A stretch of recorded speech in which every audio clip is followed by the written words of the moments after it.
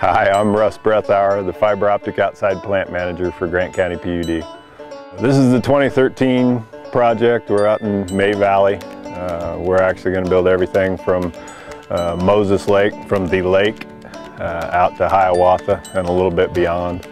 So we're going to try to cover the entire area.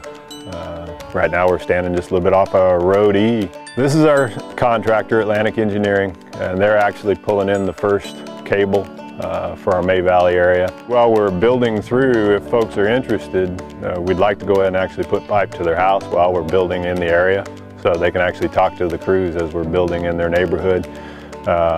Once the fiber is ready to be connected to, though, the district will make contact with everybody as the fiber comes available and tell you it's time to talk to service providers.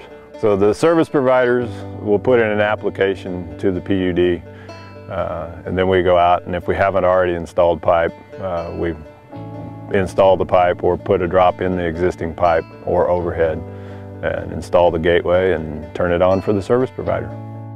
Right now we're actually engineering down in the Mardon area for our next build. That's where we're going to head to when we get done constructing here in May Valley. We expect to be completely done with construction in May Valley by the end of September. We're getting to put in the coolest network in the world to people that otherwise would never get it, period. I mean, this is something that the Commission has undertaken to provide the next generation utility to people in Grant County, Washington.